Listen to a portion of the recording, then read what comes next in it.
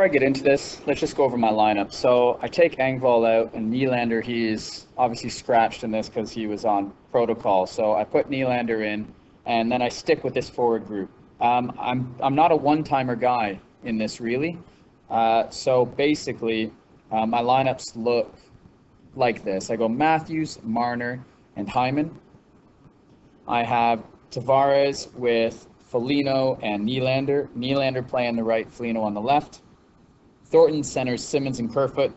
Simmons on the right, Kerfoot on the left. And then the fourth line, Spets in the middle, Galchenyuk on the left, and Mikheyev on the right, because he can play both. Defense, though, I do go for the one-timers on the second and third pairing. Riley and Brody, they stay the same. Special teams, I like to change it up. I want to stack that top one. So I got Tavares in there. I get Nylander back in there. Usually I will swap Marner and Matthews because I like the Matthews one-timer. And then Marner, I'll put him on left D, Riley on right D, Nylander on the left side. And for the second unit, I change it up. Usually I have Thornton in the middle there, Hyman. And then I've been going with Foligno lately, taking the one-timer spot on the other side. So I do go for one-timers on the power play.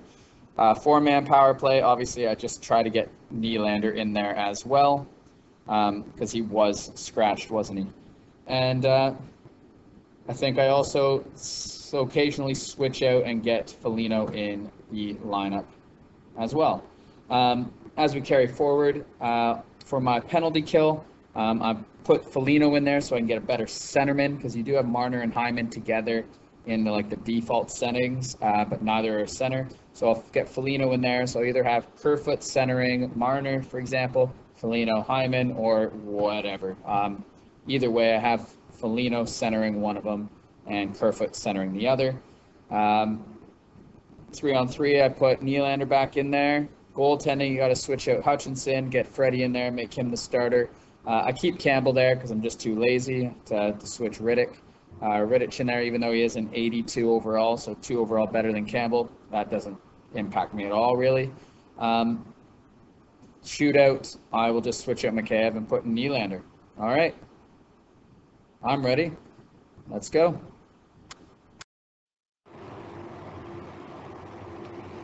So we're basically just going to play some highlights all the way through. Sit back, relax. Hopefully this doesn't get, flagged or anything like that, because obviously the commentary and stuff's going to be in there. But you'll get my live reaction. Obviously, this is through Twitch. I'm a rookie in all this, so this is more like just an attempt to see how it goes. It's a bit grainy at times, obviously a little bit delay with Twitch and my mic and everything, but why not give it a go and see what happens. So I've got some highlights from my last couple games. It's mainly just the goals that I've scored. Hopefully you enjoy it, and if you stay on till the end, I think the final 9 minutes or so, I play a game with my son in my arms the whole time, and yeah, who can say they can win a game with a 7-week-old son? Let's get right into it, shall we?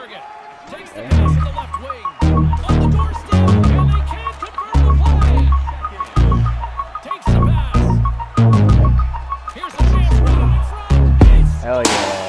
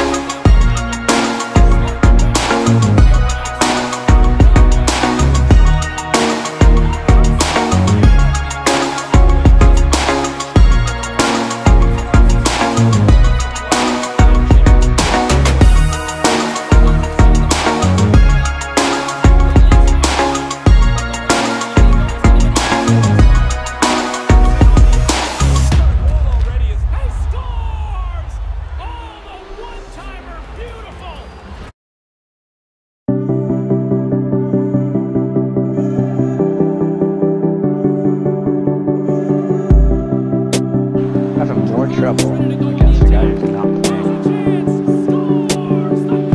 If you don't play on the score, why not?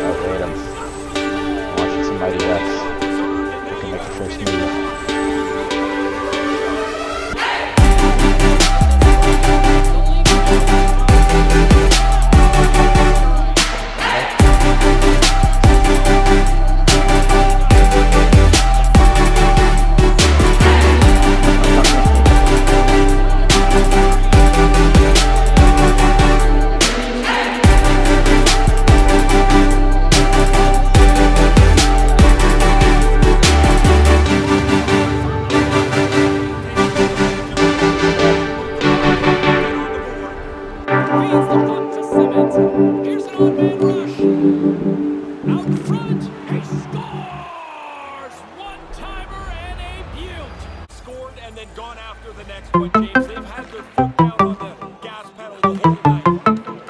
Grabs control of it at the point. Score! Ahead of steam now towards the front.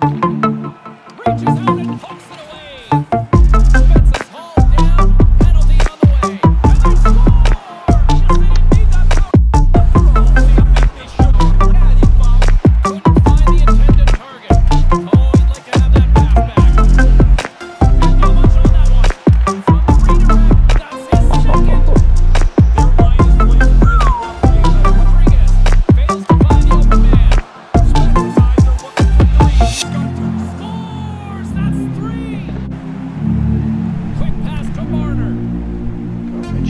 Set it out in front. A quick one here. Look at this. The first Whoa, goal. Daddy still got it. Yeah, Yeah, just set him up. Yeah, they got puck watching me. Toronto's got first puck goal has completely silenced this home crowd. Everybody's expecting a quick start from the home team, but it doesn't happen. Yeah, boys. Fans and players are back to the field a bit. And it's no different on that play. I should have kept it going. Think I can get a one-timer here. I don't even set up the one-timer anymore. 1-0 the score.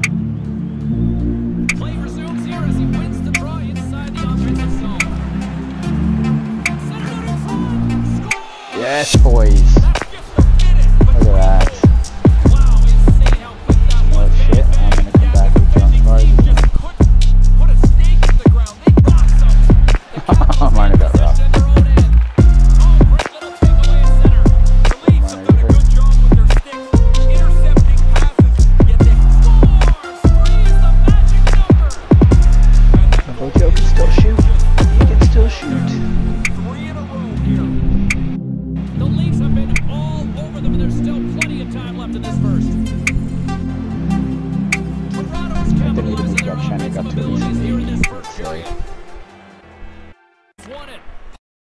explosion.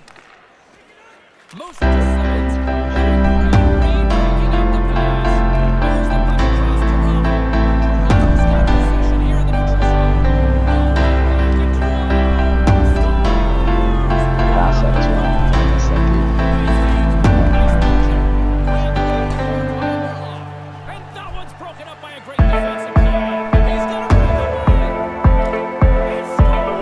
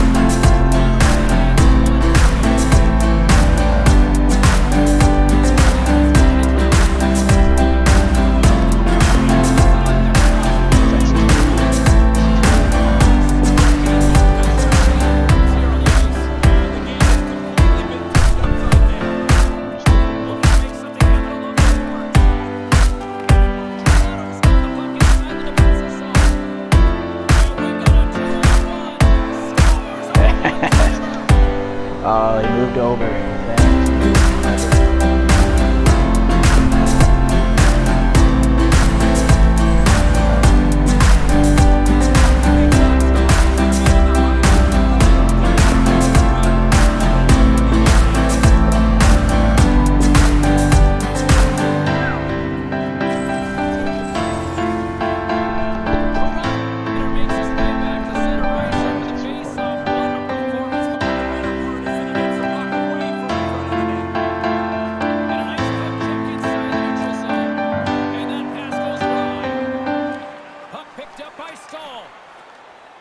Moves it quickly over to Matthews. Got him.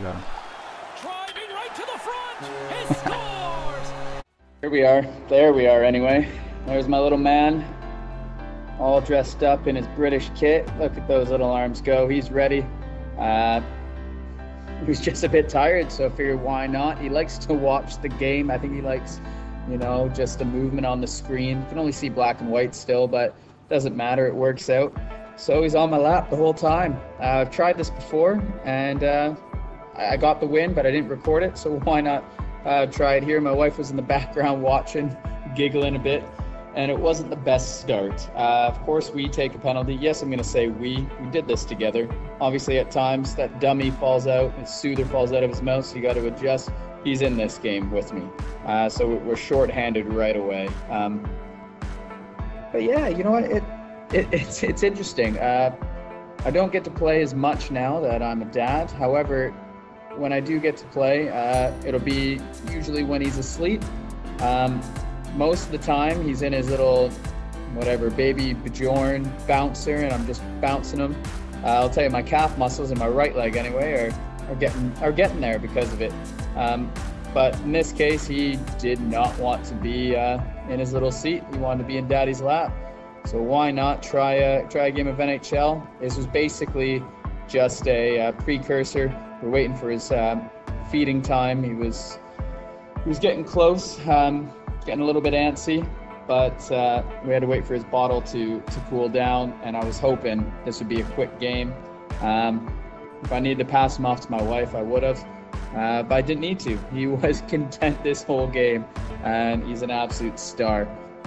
Not only has he been, watching the Toronto Maple Leafs games with me, and basically I just talk at him, tell him how I feel about the Leafs. Most of my Leafs reaction videos are me talking to my son and just recording it at the same time. But yeah, he enjoys it, and if he doesn't, well, he's 7 weeks old, so he can't tell me. But man, he's a strong little guy already. Can hold his neck up, he can roll kind of on his side. His tummy time's going great, and yeah, he's a Leafs fan. He's got his Leafs kit and everything all made up.